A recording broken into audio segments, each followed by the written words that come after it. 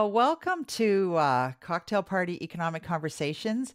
We're looking at the concept of value, and value turns out to be a fairly emotional issue. And I'm really, really excited to have Matt Downey as our guest today. Thanks for being here. Oh, of course. Thanks for having me. Uh, Hi, Matt. Yeah. So do you prefer Matt or Matthew? Matt is great. Yeah, Yeah, Matt. Okay. So yeah, I'm looking at your LinkedIn. It says you are a Toronto Chartered Business Valuator. that's right. So that's the Valuator. That's it. Was like Valuator, like a Sounds like a made up terminate. word. I know. I know. Yeah, but yeah, that's interesting. So where our conversation is all about value and stuff like that. So tell me a little bit about what you do and your role and how you go about your role, like in simple terms that I can understand it, and like Evie will probably understand it, but in a layman's terms. And then after that, you can just tell us about your journey from the University of Guelph to where you are now. Sure. So, as you said, I'm a chartered business valuator, and that is a professional designation Mm, that is given out by the Canadian Institute of Chartered Business Valuators. Within Canada, there's probably somewhere around 2,000 what we will call CBVs in Canada and around the world, I guess. So it's a small niche. A lot of CBVs are actually also accountants. Myself, I'm a chartered professional accountant, but you don't have to be. There's people with diverse backgrounds who find their way into this line of work. So you guys go by CBVs? It's a Yeah, little bit close to CBD or yeah, CBDs. CBD. Yeah. Um, Yeah, that's the kind of the terminology that gets thrown around, especially like in the legal world in which I work. So, um, what we do in a nutshell is there's all kinds of situations out there where someone may own a private business. And when I say private, I mean it's not publicly traded on the stock exchange. It's just a business that they own either themselves or with a small group of other shareholders, Mhm. and they may need to know what the value of that business is. And so, unlike public companies where you can look it up on Yahoo Finance or whatever your favorite website is, with private businesses, there's really no way to kind of test the market to see what your business might be worth. So, in those situations, chartered business valuators are used to come up with what we call a notional value. So that means it's not, a real open market value, but it's, in a kind of theoretical world where that business were put up for sale. What do we think the value of that business would be? So the most typical situations where that's required uh, are, well, there's a bunch actually, but the ones I work in are in litigation. So let's say we have a married couple, and one or both of them are shareholders of a business, and things unfortunately don't go well for them, and they decide to separate and then eventually divorce. They're going to need to know what the value of that business is so that they can include that in the list of all their assets, the home that they live in, the car that they have, everything else, and divide everything up equally. So that's one area where we often get involved. Another one is just That must be depressing. yeah, it's a kind of a challenging line of work. Some people avoid it for that reason.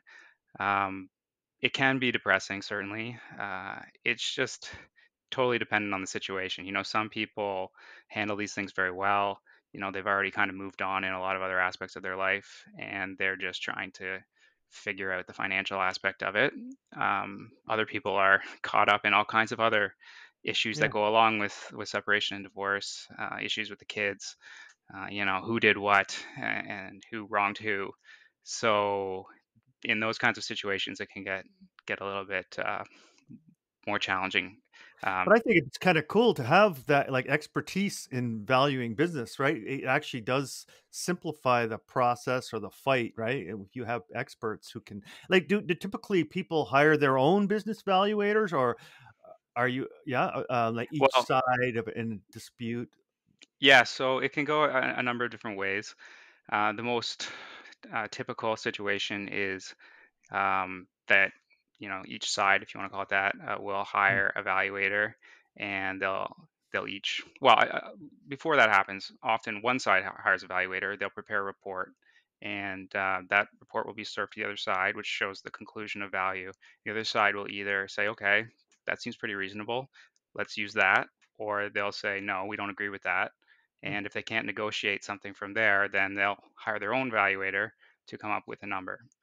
So it sounds like, each evaluator would be incentivized to just come up with the best number for their client in that kind of situation, right? mhm, But when you're involved in litigation, the duty of a business evaluator as an independent expert is actually to the court and not to the party that hires you. So my duty is to provide objective evidence to the court as to the value of this business. So, should this matter proceed to trial, my report will be served. I could be up in the witness box providing expert witness testimony to the court, mm. and my evidence has to be impartial and helpful to the court. And if there's any whiff of me manipulating the numbers in the favor of my client, then my evidence will be given very little, if any, weight, and my reputation will be torn. Sure. Yeah. Yeah. I was going to ask, what do you use? Like, I mean, now you're evaluating a business, so you're trying to say this is what it's worth. And but you like it's not like real estate where someone will come in and say, "Hey, you're looking at putting your house out for sale. Here are the comparables." Like businesses typically don't have like comparables, do they? Or how do you actually value a business? Like on inventory, or what do you do?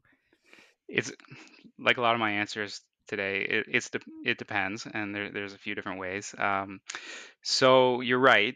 Within Canada, especially, it's hard to get good comparative information for similar types of businesses that have sold. The reason being that these are private companies that sell in the private market, and there's uh, no reason and nothing compelling buyers and sellers to actually compel, or excuse me, to actually disclose the terms of their deal. So you may hear that someone sold their business, but you really have no way of finding out what the terms were, what the price was, unless they, for some reason, feel like sharing that with you. That being said, there is some databases out there where some limited amount of information is available from business brokers and intermediaries who have disclosed on a confidential basis Mm. the terms of the deal. So we do look to those databases when we can to benchmark mostly our other calculations, just to see if we're in the realm of reasonability. But the way we normally do it is by looking at the earnings of the business. So value, when you're looking at valuing a business, value is prospective. Value is totally dependent on what's going to happen in the future. What's happened in the past is sometimes a decent indicator of what might happen in the future, but to a buyer of that business, it's largely irrelevant. They want to know what's going to happen in the future. So we look at trying to estimate what the cash flows to be derived from that business will be in the future. And then we need to attach some sort of risk measurement of how risky those cash flows are. So in a very mature, stable business that is expected to continue on as it has, the risk might be relatively low, in which case you would be willing to pay a higher multiple of 1 year's earnings or whatever Right. to acquire that business, because you're reasonably assured that eventually you're going to make your money back, and then you're going to profit the profits from then on out. In a riskier business, maybe a startup or something that's very Or competitive. COVID. Like what do you do in COVID? Yeah. Well, COVID's a separate situation, so I can go into Right. that. But if it's a riskier business, you want to attach a lower multiple typically, because there's a lot of uncertainty as to whether the seller is going to be able to, sorry, the buyer is going to be able to recoup their investment.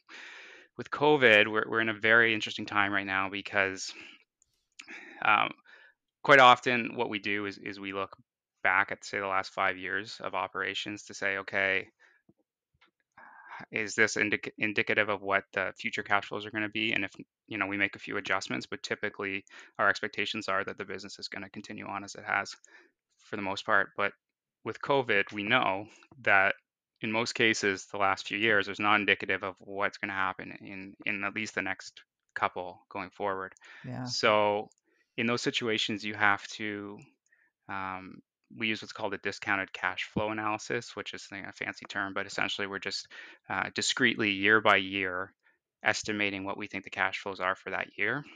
So we have to kind of build out a model that says, okay, in the next year we think revenues are going to be X, and maybe that's like a percentage reduction from what they were over the past 5 years on average, or maybe management has some other way of estimating what they think their revenues will be. But we just have to go year by year. Okay, revenue, how are the expenses going to be affected by COVID, and then how is profit going to be affected? And we'll just do that year by year until at some point we have to make the assumption that they're going to make it back to like their sort of set steady state. And then in that, Mhm. once we've done that, we can just finish the calculation by coming up with what's called a terminal value. So, if that business continues on indefinitely into the future, what is that stream of Okay. cash flow Yeah, I worth? was just gonna ask you, it's like value as of when? Is it a future-looking thing? Yeah, that type of thing. Yeah, so we always make sure we find out at the very beginning of an assignment what our valuation date is. Mm, So it can really be any date. Um, it depends on the situation. So in divorces, you've typically got two potential valuation dates. You've got in Ontario, anyways, it differs by province, but in Ontario, you've got the date of marriage and you've got the date of separation. So because of the way the law around divorce works in Ontario, in general, you keep what you brought into the marriage and you share what was acquired during the marriage. So if you had a business before you got married, then you're entitled to keep the value of that business that you brought into the marriage. But then you have to also value it at the date of separation because any growth in the business during the marriage gets shared between the two parties. So that can be, Are I've got, people getting divorced now because their business valuations are lower?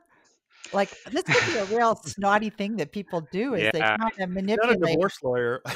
Well, no, I know, but I'm just thinking, like, I mean, if you married Yeah. somebody and they brought a business in that was very successful and now it's valued at less because, COVID has happened, Mm, they would walk away with nothing, but you're still gonna keep the business or whatever, and it could grow like, yeah. honestly, wow.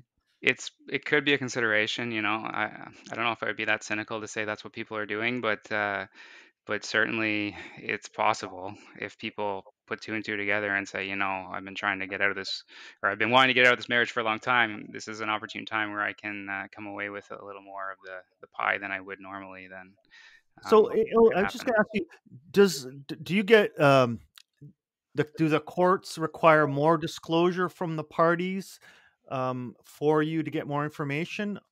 Like, is there a requirement that they release certain information to you? Yeah, yeah. So we work very closely with the lawyers. So when we get an assignment, we'll start everything off by preparing an information request list, and Mm, we'll provide that. And depending on the situation, sometimes people just willingly disclose everything and work with us quite cooperatively. In other circumstances, they don't, in which case the lawyers then need to go to court and try and get a court order for the mm, disclosure. cool. So really this business evaluation area is very, kind of formal. It's a very formal, kind of business where there's a lot of paper trail, documents, keeping records. In a Um, litigation setting, yeah. There's other engagements that aren't as formal though. For instance, I work in an accounting firm, so we do a lot of work in connection with income tax reorganizations. So people want to change the way their share capital is set up, and they want to try and typically pass on the future growth of a corporation to the younger generation. Mhm, So they may set up a situation where they're changing the share capital, giving shares to kids or giving shares to a family trust. And so, according to the CRA, all that stuff has to be done at fair market value.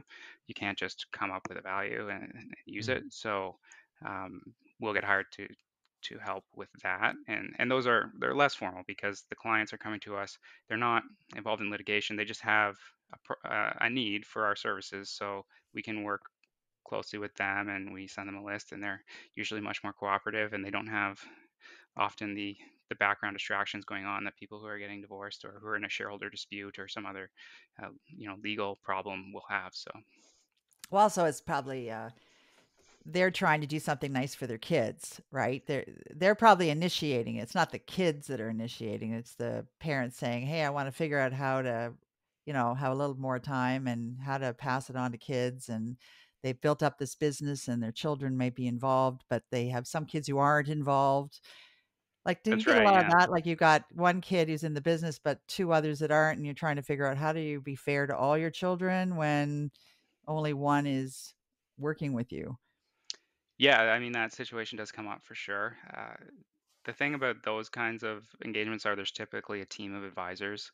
So they're working with their corporate lawyer, they're working with often a accountant that specializes in income tax, and maybe a financial planner as well. So we are more just involved in coming up with the value of the business. We don't often get involved in like the advisory side of things where we're coming up with a plan, but like typically with these kinds of situations, we'll get a document that sets out the entire plan, and it's all been thought through about who's going to get what. But yeah, there's probably a lot of difficult conversations and decisions Mm. that need to be made before it gets to us to figure out how they're going to fairly allocate everything. And those things are also very driven by income tax Mm. issues. Like people want to defer income tax as long as possible. So that's another huge reason why those kinds of things get done.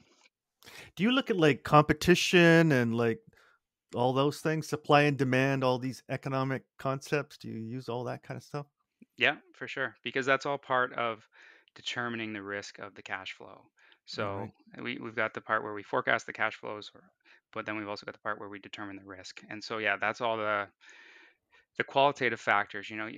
We often do a SWOT analysis like you would learn in Mm. during your commerce degree, right? All those things are very relevant, and it's highly judgmental too. That's the other thing about our line of work is you could hire two valuators, provide them with the exact same information, and they're going to come up with two different values almost certainly. So hopefully they're close, but they may not be. And so that's another kind of interesting part of our job is that there's not really a right answer. You have to be able to defend your position and explain why it makes sense. And there is some science to it in terms of determining discount rates based on a comparative investment in the stock market or something else. What is the return that you would want on this private business compared to other things you could invest in? But at the end of the day, there's a lot of subjectivity. Mm. Yeah, one of the title of this chapter is Value Where Emotions and Economics Collide. And I think what's really interesting is that people often think about um, kind of economics in terms of hard nose, money. But even in something like valuation, I mean, the easiest way to have a valuation is to sell the company because then you know That's what right. someone was willing to pay for it. Yeah. But you're doing valuation in a context where they don't want to sell the company, but they want to divide the assets. And that is highly emotional. That's right. Yeah.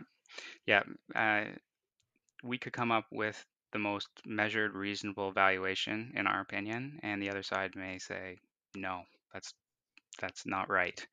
I'm And insulted. and I would say, well, tell me specifically why that's not right, but they may not do that. They may just feel in their heart that that's unfair, it's not right, and Mm. so the dispute continues, right?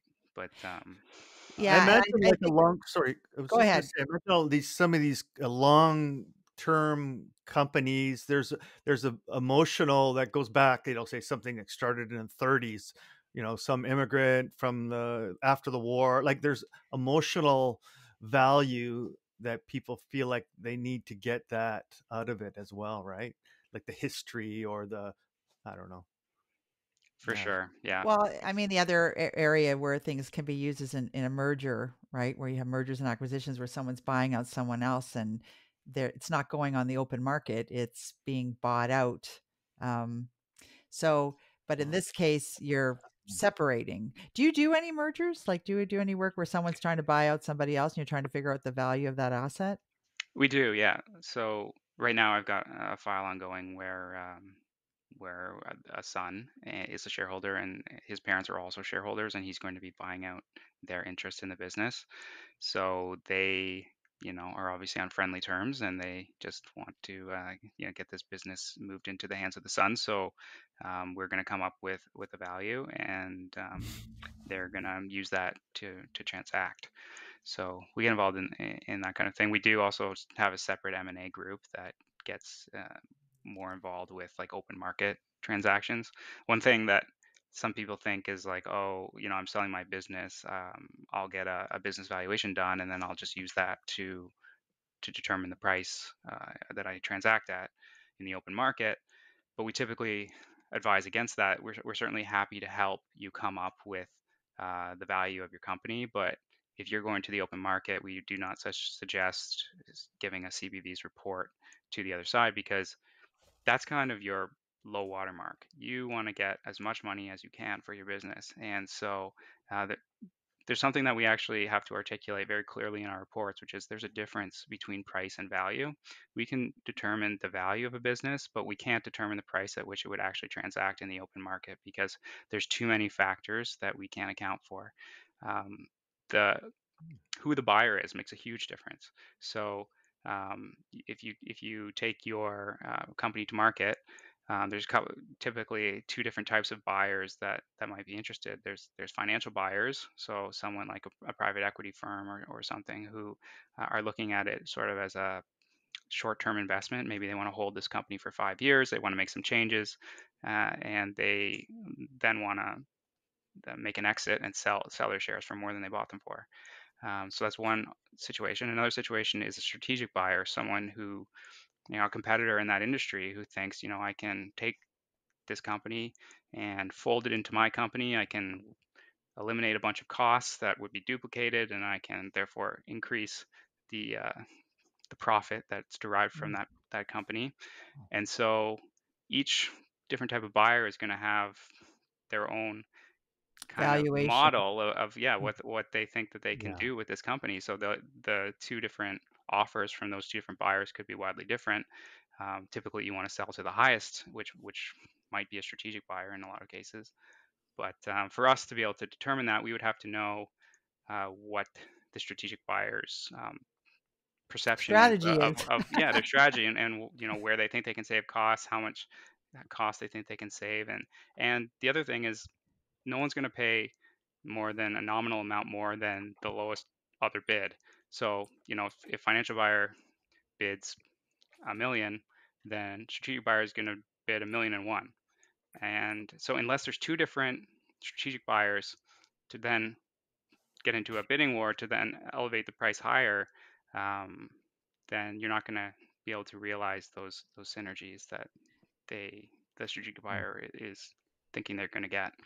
It's like, sorry, I was just thinking about this. Like we talked about Joe Rogan as, being like the podcast, pinnacle. Yeah. I mean, he sold he got 30 million for his podcast from Spotify, right? It's kind of an example. Well, it's valuable, very valuable for Spotify to get Joe Rogan, because just that'll up their reputation, right? But they may never have got it from anybody else, right? And to say, oh, Joe Rogan's podcast is worth 30 million, like that's that's not something you'd be doing. Right?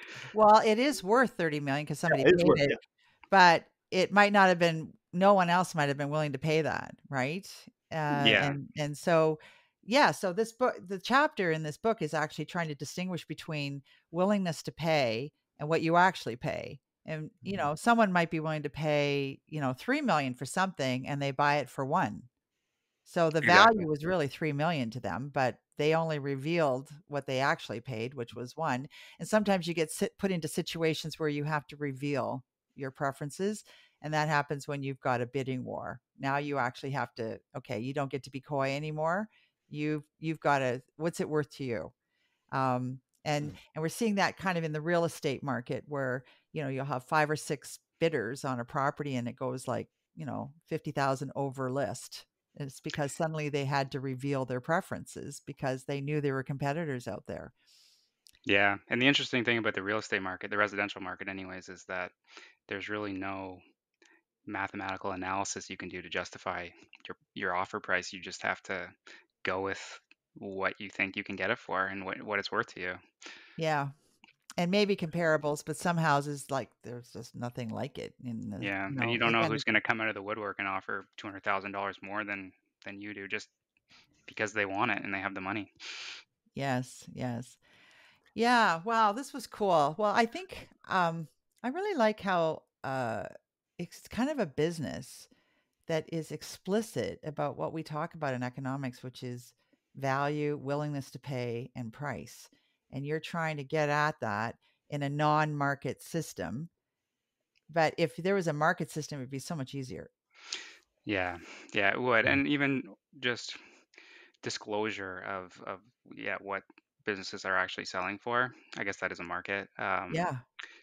That would make things a lot easier. In the US, there's more information available. It's still not that great in terms of disclosure of private uh, transactions. And I totally identify with these people who don't want to disclose it. I mean, if I were selling a business, I probably wouldn't want to either. But for our purposes, it would be nice if there was some way of getting some more transaction data that we can use to. Ultimately, we'll probably still do more of an income type approach where we're looking at future cash flows and risk because no two businesses are the same.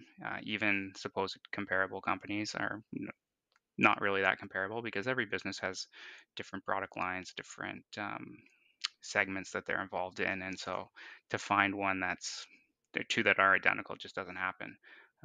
But it certainly would be helpful for benchmarking the reasonability of valuations. It probably eliminates some of the back and forth that happens between valuators where they're arguing over certain Matt, theoretical. I forgot to ask you about. I don't want to change the topic, but I wanted to get your journey. Like I forgot to ask you about that. Your journey. What got you to this place from where you came from at University of Guelph? Sure. So I did management economics and industry and finance at U of G and graduated in 2007. And from there, I went to Laurier for 3 semesters and picked up a bunch of additional accounting classes that I didn't take at Guelph. And so that qualified me to go for my chartered accountant designation, as it was called at that time. So after graduating from Laurier, I went to a CA firm in Brampton, and it was just a mid-sized firm, and worked there for 3 years with the assurance, like accounting and auditing group, and also doing a lot of corporate and personal tax, and just did the kind of the traditional chartered accountant route, and achieved my designation there. And fairly early on, I realized that auditing was not where my life story would unfold. It's kind of in my view, a thankless task. A lot of people do it and they enjoy it, but gotta be careful. I'm gonna get hot water with my colleagues here, but anyways, I knew that I didn't want to do that, so I started looking at other avenues that would be complementary to my CA designation. And so one thing I stumbled upon was the CBV designation and becoming a business valuator. I didn't know anything about it at that time, but I started looking into it, and I had a friend who had already done one of the courses, and so she told me a bit about it, and it just seemed like a very nice combination of accounting, but also some finance, and so I signed up for the courses and started taking them, and I thought, this is interesting, and I learned more about the designation and the kind of work that people were doing with it, and it seemed like a really nice area where I could have a good career. So Then after doing a couple courses, I took a job in the valuations group at another firm in Hamilton, and I worked there for I think like 4 years in the valuations group, just doing exclusively valuations for matrimonial purposes, divorces, and shareholder disputes, and just kind of a pure valuations role. I worked very closely with a partner there who was a very good mentor to me and taught me a lot. And then my wife got a job offer in Winnipeg, and it was a very good offer for her career. So we ended up moving out there for a couple of years, and I worked with another firm out there doing valuations work, but also doing a bit of insurance work, which was mostly if like a business has a fire or a flood and they have business interruption insurance, then we would be hired by the insurance company to figure out how much profit the business lost during the time that they were down, so that the insurance company could pay them the appropriate amount. And then I think it's about 2 years ago now, I moved back to Toronto and I started working with my present employer again in the valuations group. So your wife moved back too, eh? Yeah, she came with me, luckily. It's always good to know. Well, I think we're going to close off here. This was great. I don't know if you can, but and if you can't, just say you can't. What's the craziest thing you've ever seen in valuation where you go, that was like a wild story? Yeah, I was thinking about this a little bit before, and I was trying to come up with some crazy stories. But in terms of the valuations, like it doesn't really get that crazy often. As I said, we get involved in these divorces where there's a lot of emotions, but luckily for us, we're kind of separated from that because we're the numbers guys, and if people start going off about things, we just say, okay, well, you better call your lawyer or your therapist because I'm not qualified to help you with this. But yeah, I've had a couple instances where you're reading the background, the pleadings of the case, or the transcripts of the two parties telling their stories, and there's a couple instances where there's been handguns involved, and just kind of like crazy situations that you read about in the transcripts, and it's There's some interesting stuff. Yeah, I know. One time when I was young, I was unemployed and I got so sick of looking for jobs, I went to the courts, just sat there, and the stuff I saw is like just sit in the court in Brampton. It was in Brampton actually. Sit in the courts and you see like sword or ceremonial swords and kids kids partying. Oh gosh, it's just anyways. So, exactly, the yeah. diversion. So those are always, I, I don't want to say I get entertained by people's misfortunes, but in terms of the documents I'm reviewing on a daily basis, those are definitely the most interesting ones. Yeah, I guess being the numbers person means you're looking at a lot of numbers, and that Yeah. can be a little bit more unemotional, and you're just trying to help people get through to the next stage where they're going to move on with their lives and do whatever they need to do. That's right. Anyway, Matt, this was great. It's very cool to see how you've been able to take two careers and put them together, like accounting and finance, and create something that turns out to be really meaningful to you. And Absolutely. and I think what happens is, students are often thinking about jobs in the future, and it's always great to find someone who took a journey and in that journey ended up where they wanted to be. So that's great. Thanks a lot for joining us. Oh, of course. Thanks for having me. I really Thanks had so a good much, time. Matt.